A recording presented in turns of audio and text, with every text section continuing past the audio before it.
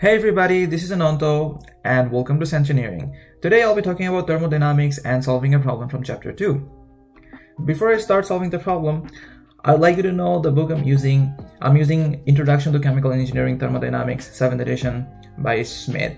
Alright, so for today's problem, we have 1 mole of gas in a closed system that undergoes a 4-step thermodynamic cycles. And we have been given the following table, the following information, and we have been asked to find the missing quantities. So before I start solving the problem, I'd like you to know that in thermodynamics we have a lot of equations. But first, to use those equations, you have to know what they really mean and how you can use it.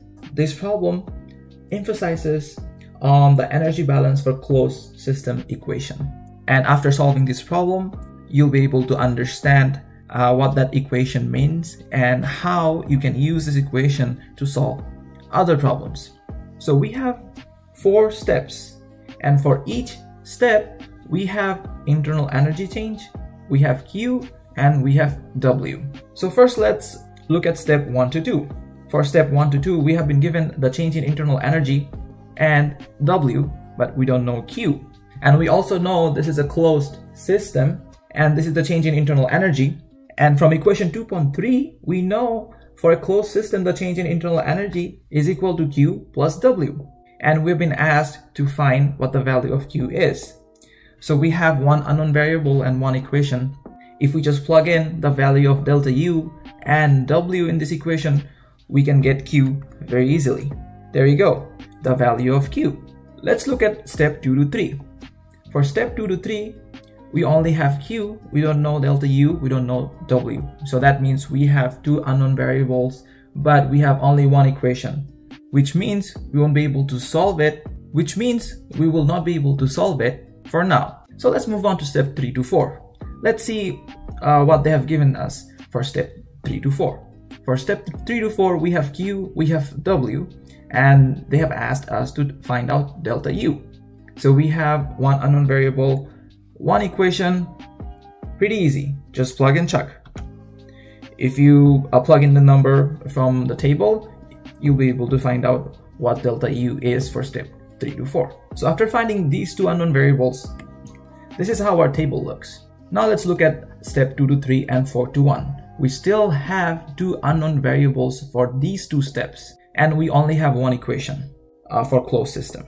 So that means we won't be able to solve for step 2 to 3 and step 4 to 1 right now. So what else can we solve right now? Well, if you look at step 1 to 2, 2 to 3, 3 to 4, and 4 to 1, the overall step of the process. So let's look at what's happening to our gas in this overall step. First, our 1 mole of gas goes from 1 to 2. And then it undergoes some changes, and we have change in internal energy, which we know. And then our gas goes from 2 to 3 and some change happens. And for this step, we don't know the change in internal energy. After that, our gas goes from 3 to 4 and some change happens. We know the change in internal energy. And finally, our gas goes from 4 to 1. Some change happens, which is 4700. So if you look closely, our gas started from initial state and then finally returned to where it started from. And as you know, internal energy is a state function, and we are measuring only the change in internal energy.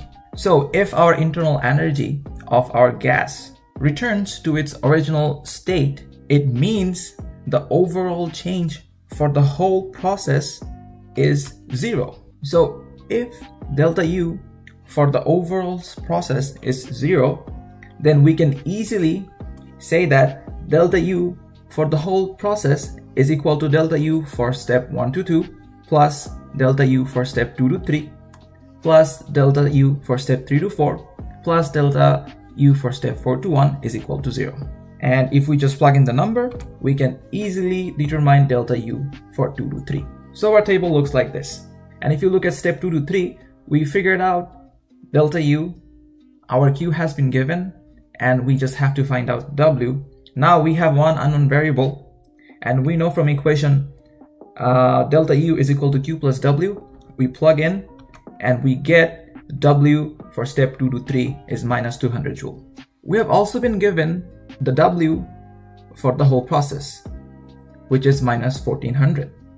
And we just determined W for step 2 to 3, and we have been asked to find W for 4 to 1. So we can write W for the whole process is the sum of individual 4 steps. And now you might ask why W is not equal to 0. It is because W is not a state function, and we are not determining the change in W. So if you just plug in the numbers, you can easily determine W for step 4.1. And now our table looks like this. So we figured out almost every unknown variable. Now we can find out what Q for step 4.1 is. We know from equation 2.3, delta U is equal to Q plus W. We plug in the numbers and we get Q for step 4.1. And finally, we have to determine Q for whole process.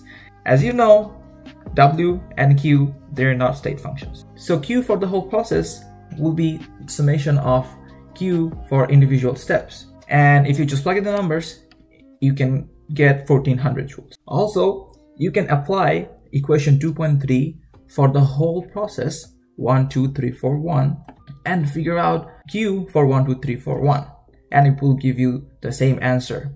With this, I conclude my video. And thanks for watching. If you have liked this video, please smash that like button and don't forget to subscribe our channel, Engineering. If you have any comment, questions, or recommendation for this video, please comment down below and let us know. And stay safe.